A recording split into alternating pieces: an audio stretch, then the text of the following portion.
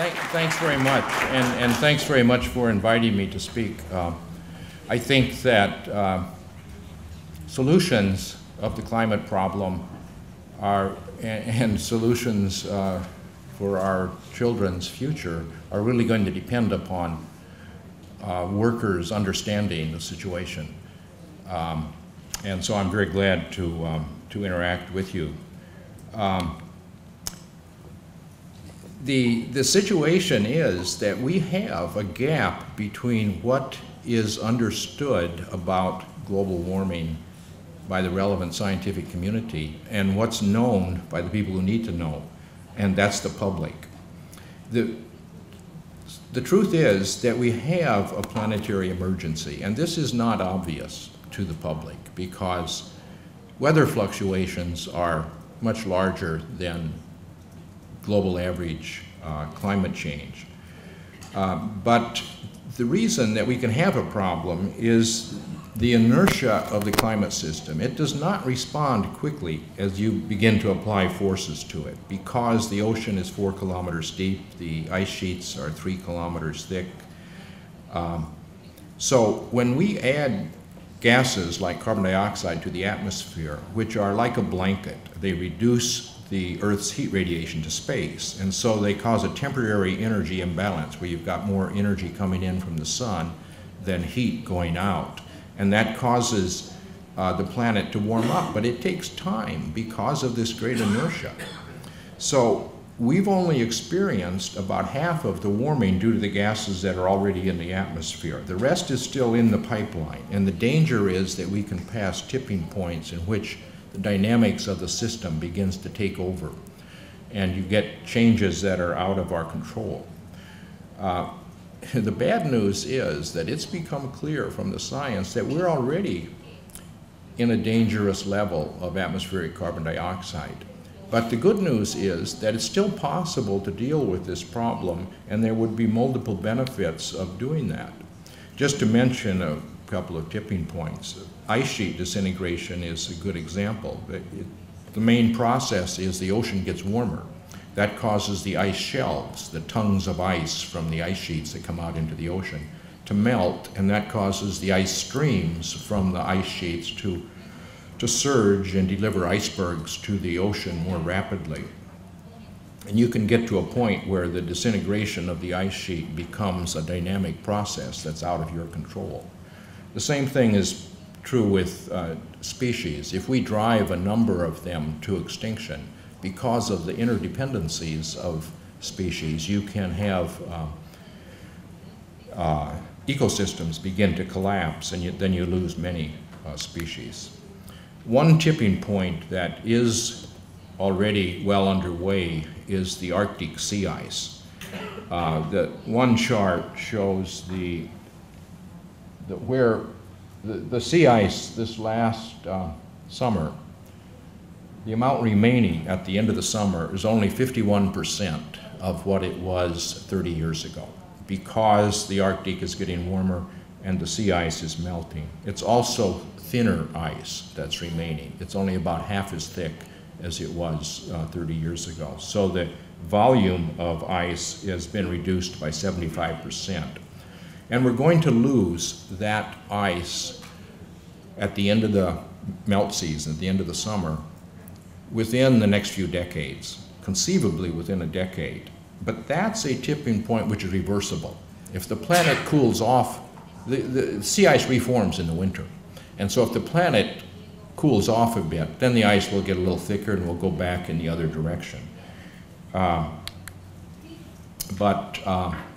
We can say that we are going to lose it all because the planet is continuing to get warmer. Temperature fluctuates. Even you average over the whole planet and over the whole year, it fluctuates a lot from year to year because it's a chaotic system. But you average over a decade, and you can see that over the last 30 years, it's been almost a monotonic increase of global temperature. And we know that it's going to keep increasing because the planet is out of energy balance. We've finally been able to measure that very precisely because where does the excess energy go? Most of it has to go into the ocean. The nations of the world distributed more than 3,000 Argo floats around the world's ocean. They dive down into the ocean to a 2-kilometer depth, measuring the temperature and some other quantities, and then they come back to the surface and they radio the information to a satellite. And what it shows is that the amount of heat in the ocean is increasing. It's increasing at a rate of about 0.6 of a watt per meter squared averaged over the planet. And what that means is that there's about as much warming that's in the pipeline, because the planet will continue to warm up until it restores energy balance. So there's about as much warming in the pipeline as that which has already occurred. And these measurements were made during the deepest solar minimum in the period of accurate measurements of the sun. People who like to deny the reality of climate change will say, oh, the sun is what really is changing things, and there will be natural variability. Well, these measurements were made, the Argo float measurements were made during a period when the sun was the dimmest that it has been in the entire period of record, and yet there was more energy coming in than going out. And as a result, we know that the area that has melting on Greenland fluctuates a lot each year with the weather, but the area is increasing. And this summer, we had even bigger area with surface melt than in 2007, which was the previous record.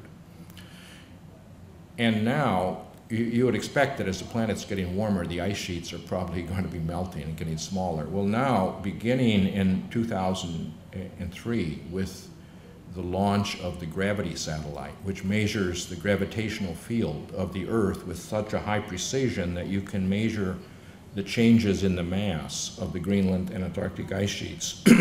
During the winter, they get heavier, and in the summer, there's melting, but overall, they're losing mass. Greenland is now losing mass at about 300 cubic kilometers per year. And Antarctica is also losing mass at a somewhat slower rate. Furthermore, the rates of mass loss are accelerating. And as a result, sea level is going up. The rate in the last 20 years has been 3.1 millimeters a year, which is not a lot, but in a century, that's 31 centimeters, is a little more than a foot. This is a rate of 3.1 meters per millennium, which if you compare to the last 5,000 years, the change in sea level was less than a meter. Now it's increased by more than a factor of 10. Their danger, though, is that the ice sheets will really begin to collapse and we'll get several meters in a year, which would obviously be disastrous.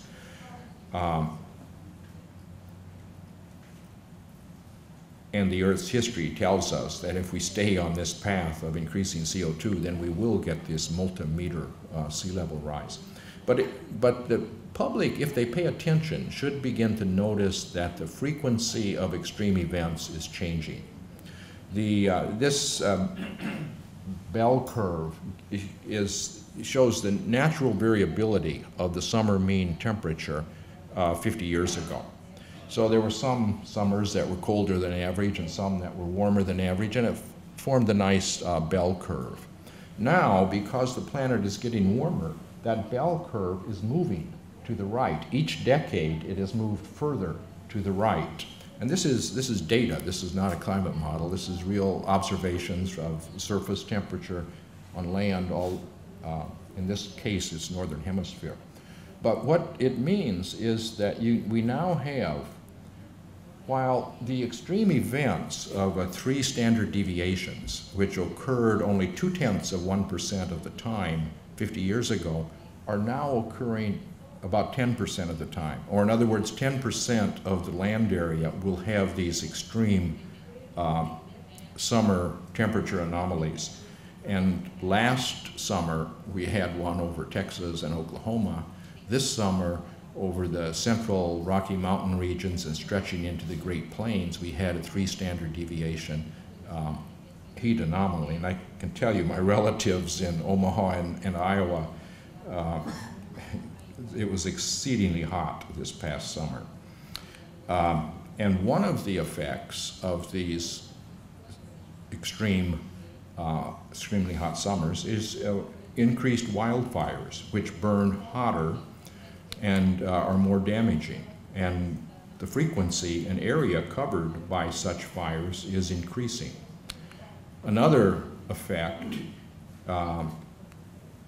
the extreme hot summers occur where you happen to have high pressure system that summer. But those kind of things are highly variable. So next year is going to be a different pattern, but the frequency and area covered by these extreme events is increasing. And because a warmer planet, the atmosphere holds more water vapor, so when you do get rain, it tends to be heavier and come in more extreme events, and you get more extreme floods. And where I live, we've had 300-year floods in the last 20 years.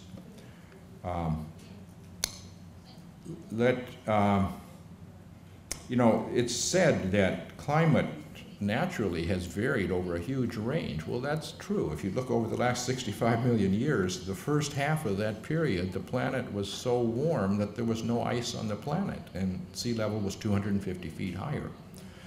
And that climate change was, in fact, associated with atmospheric carbon dioxide because the amount in the atmosphere depends upon continental drift, depends upon volcanoes, which put the CO2 in the atmosphere. And so it depends on what the continental drift is doing. And but over the last 50 million years, the planet has been cooling off.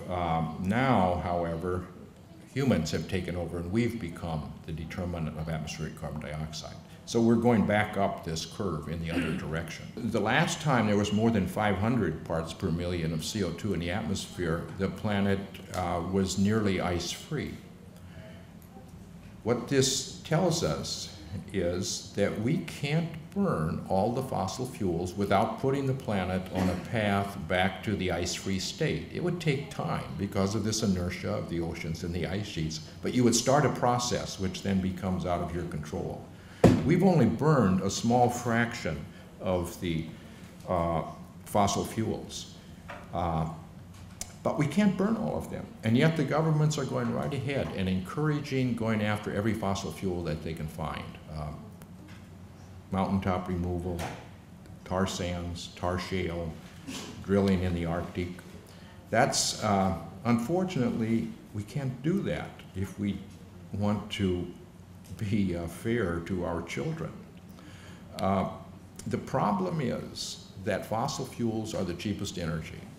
They're not really the cheapest energy because we're subsidizing them, but in addition, we don't make them pay for the damages that they do to human health, and we don't make them pay for the climate effects. The costs are passed on to our children.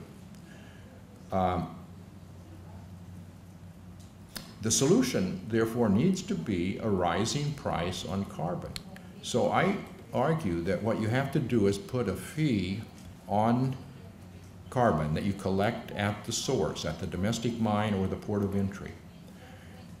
And you give the money 100% to the public on a per capita basis to legal residents of the country, not one dime to the government. And the merit of this is that it's transparent, it's market-based, and it will stimulate innovation. It will leave energy decisions to the individuals. So it is a conservative plan for energy and climate. So it's, you know, this climate system has nonlinear feedbacks, but there are also nonlinear feedbacks that would occur if we put a gradually rising price on carbon, because you would reach tipping points where alternatives become cheaper than the fossil fuel. And then you get a rapid movement toward replacing the fossil fuel. And with this rising price on carbon, it spurs innovation and investment. We should not be specifying what the technology winners are, but if we put a price on carbon, then that's going to allow advanced generation nuclear power to compete with fossil fuels and energy efficiency and renewable energies. that's what, and the jobs that would be associated with these technologies would be good jobs. And if the country that does this and gets out ahead will be the one that benefits the most. I think we need to get the public to understand this, including the workers. You know, I found that it's hard to communicate with people if they feel their job is threatened. But they need to take a broad look at this issue and understand that on the long run, the workers will get much better opportunities if we are leaders and taking advantage of the potential that we have to move toward improved clean energy technologies.